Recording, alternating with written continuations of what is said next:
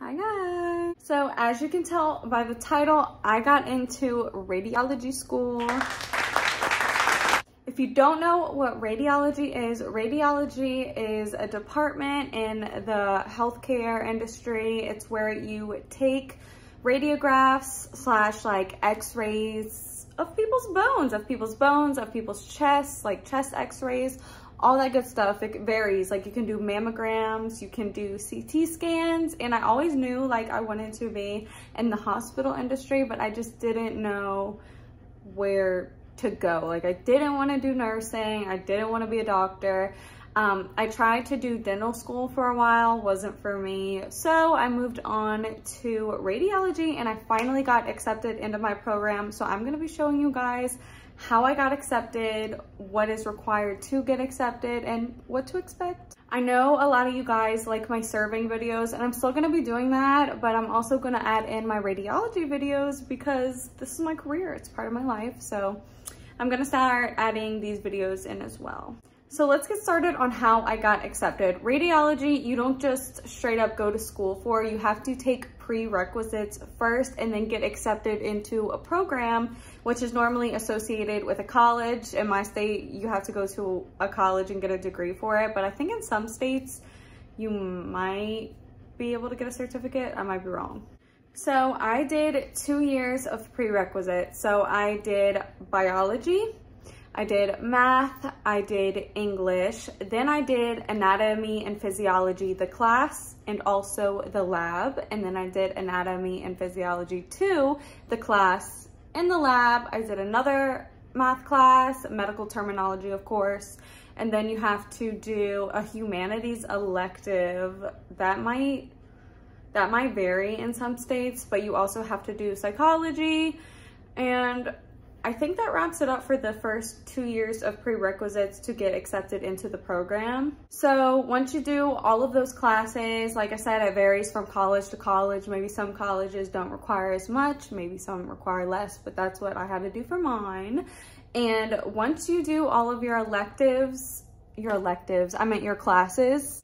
So once you complete those 2 years of classes, you have to have a C or higher just to kind of like, it's competitive. Like you're going against a group of people that are trying to get in the same program as you. You know, you don't just automatically get into it. You have to be accepted and you have to meet a certain criteria. So you have to have normally a C or above to get into the program.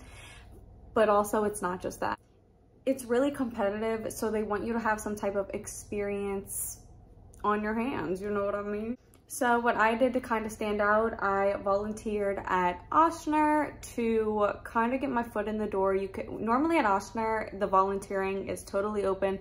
They just opened it back up this year. It was closed for a while due to COVID, but this year Ochsner opened up to taking volunteers in, and normally they let you go in any position, whether it's nursing, whether I think you could even do like ICU, but I wanted to get into radiology. So I applied for that, got accepted like this, got some blood work, and I got in, and I volunteered for like 2 months straight. I think you have to have like 30 up hours. So I volunteered, got a note from the hospital. So then I had volunteer work on my hands, plus my prerequisites, plus the right grades, and I got into my program. My grades were pretty good. It wasn't like straight A's. I think I had like 1 C, but my grades weren't amazing because it's competitive. I think what really got me in was my hospital experience, because whenever you volunteer at the hospital, you literally do everything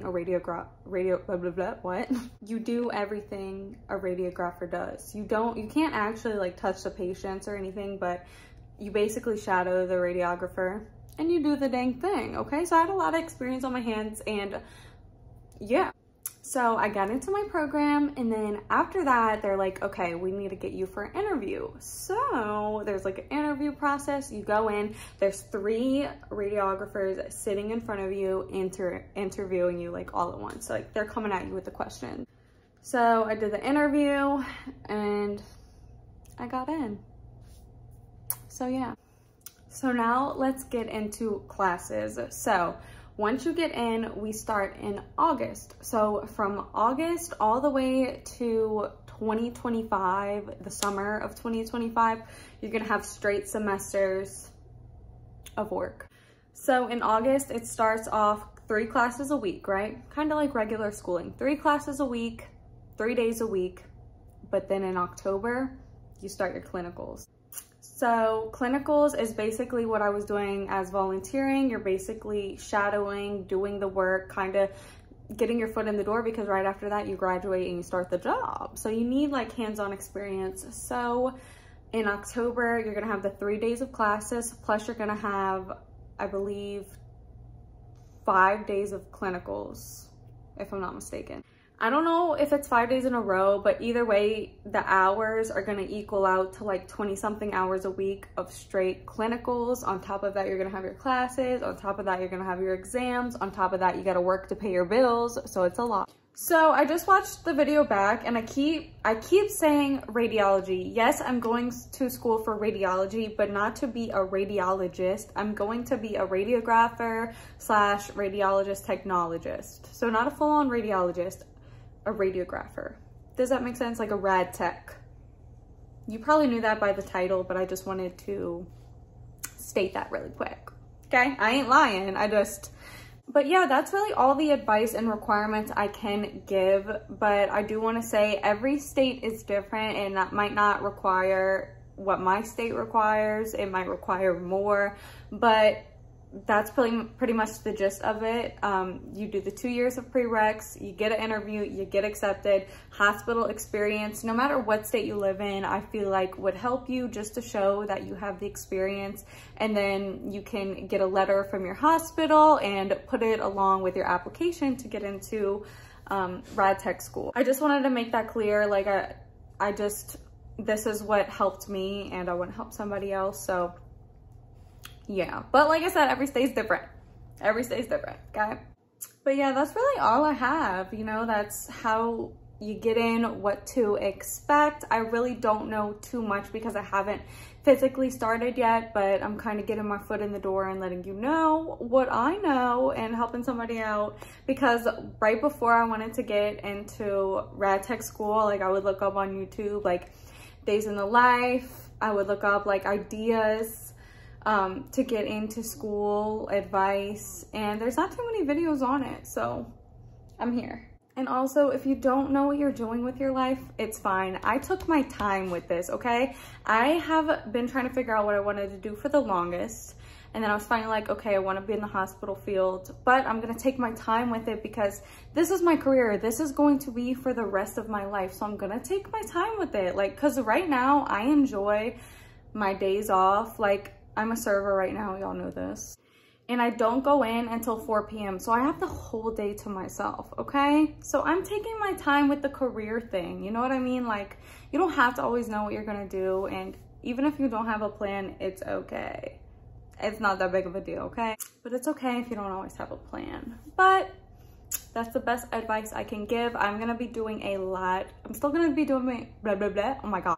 But I will be doing some more RAD Tech videos. I'll be doing some like days in the life, what's in my study bag, like videos like that, kind of shifting off into that area, but still doing what I do in my other videos, you know?